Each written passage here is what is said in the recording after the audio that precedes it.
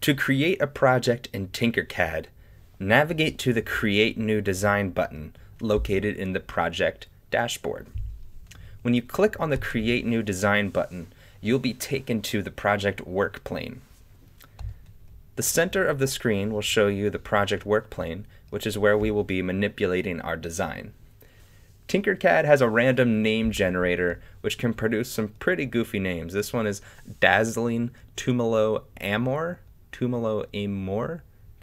However you would like to interpret that. To change this name, simply click on it and type in whatever you would like the project to be called. Nice and simple. On the right side of the screen, you'll see the different shapes that you can use in your project. These are called primitives. To bring a primitive onto the work plane, you'd simply left-click, hold, and drag onto the work plane. You can bring on as many primitives as you'd like.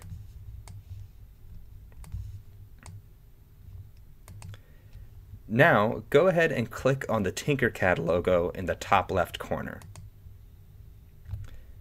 Clicking on the logo will bring you back to your project dashboard, where you can now see that this new project has been added.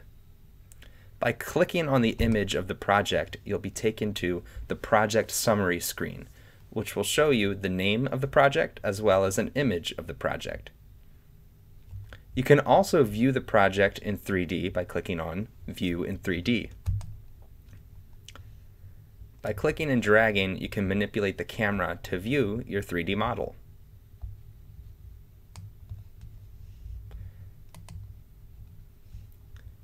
To get back to the project work plane for a project, hover over the image and click on Tinker This. This will bring you back to the project work plane.